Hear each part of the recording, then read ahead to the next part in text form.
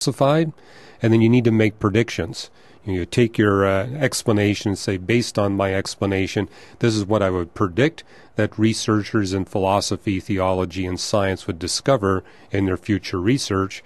And the point there is through predictions, you can guide further research. A good model also will be able to suggest research pathways whereby we can learn more and develop a more detailed model and begin to go after the anomalies that may not fit with the explanation. So would you say any robust model needs to have these various features? A robust model needs to have those features, and this is really helpful because in terms of the creation-evolution debates that have been taking place within the past few decades, there have been many participants who've been laying out charges you really don't have a model, or that your model is not developed enough. And so, yeah, that's very much really to make any progress on these creation-evolution debates, we need robust models. All right, so we're talking about the RTB creation model now, but there are other players, Hugh. Maybe you can talk about them.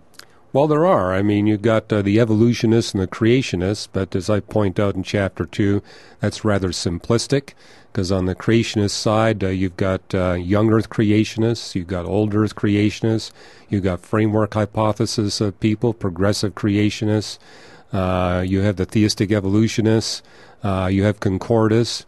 And on the atheistic side, too, it's not all Darwinists. I mean, you've got people who take a punctuated equilibrium perspective, a gradualist perspective.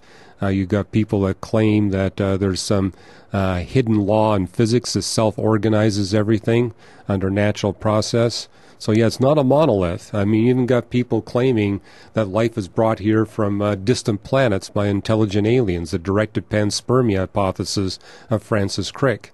And so I think when people realize that you're looking at a dozen different explanations, then it kind of takes it away from the battlefront perspective where you got two sides slugging it out until one's knocked out and one's declared the winner. No, it's much more complex than that, and it needs to be more complex than that. I mean, with any scientific or theological enterprise, you're really not making any progress unless you're developing new models all the time.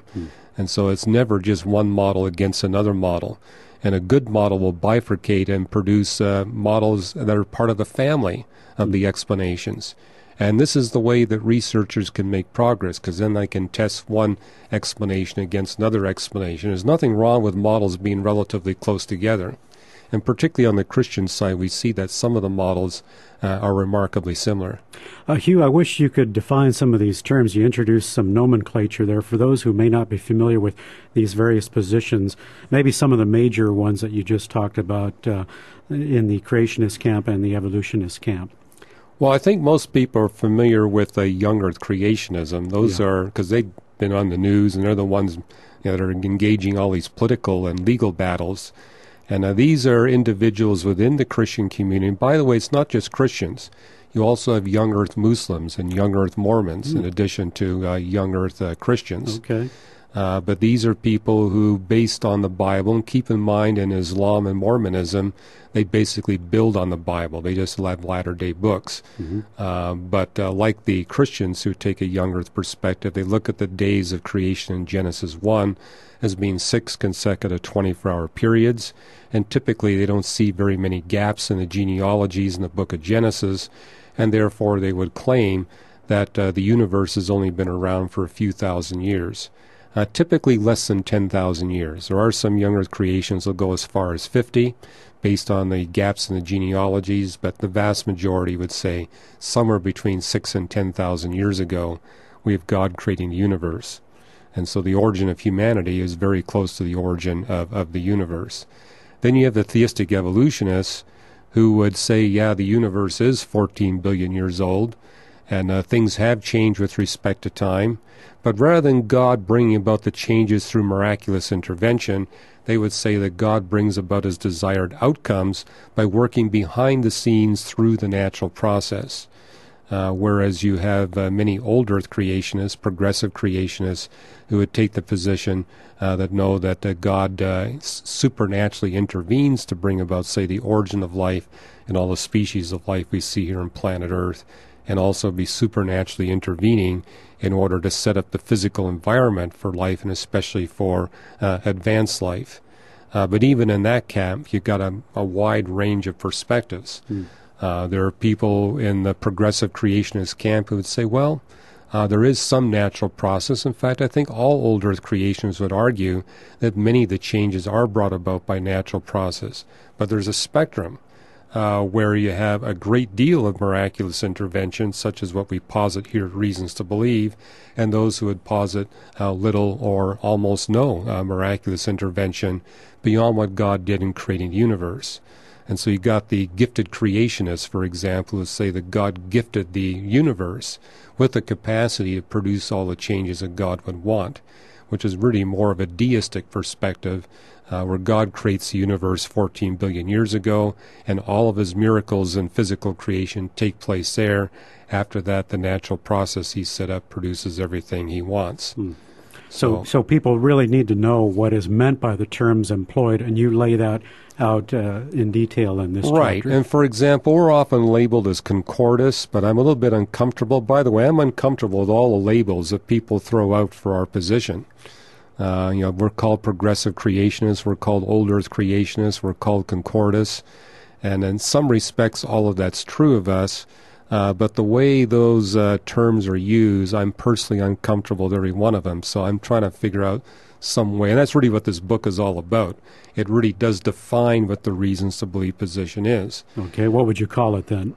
Well, I haven't come up with a term yet. Okay. Maybe you can come up with one for me, So or the those- readers can. so they can those who- suggest one. Those who have said that you're in the day age camp, you wouldn't say that's inaccurate, but what do you mean by that? Well, we are day-age creationists. We do believe that God progressively creates Yes. over billions of years. We do believe that he supernaturally intervenes. We are concordists in the sense that we believe that the two books that God has given us, the book of nature and the book of Scripture, totally agree, that there's no contradiction between them. The reason why I'm uncomfortable with the term concordist is that label is usually put on people who read way more science into the Bible than is actually there. So, for example, we take the position that we should not read into the biblical text technology and science that's beyond the time of the authors that were writing the Bible. So I'm very much against the idea that, hey, here's a passage of Scripture that's talking about pi mesons. Okay. Pi mesons is a term that's only familiar to 20th and 21st century readers. Likewise, I take the position that the Bible is silent on the dinosaurs. Because dinosaurs have only been known for the last couple of hundred years, and the way I read the Bible, it only uses terminology that's familiar to all generations that would be writing it. So I'm in sympathy with those folks who critique concordists for reading too much science into the Bible.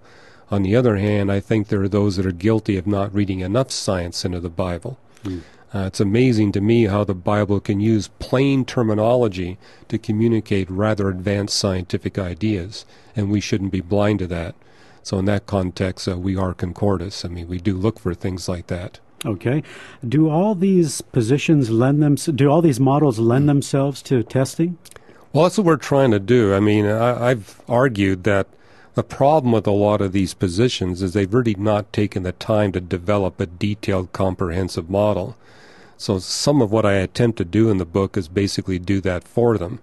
Now, I've already gotten some complaints that I shouldn't be doing that. They need to be doing that. And I'm saying, well, look, I'm just trying to get you guys started. Yes. And Thank you for your help. and maybe this would be some motivation for them to develop a more detailed, comprehensive explanation from their philosophical perspective. But no one's ever complained that I've been inaccurate in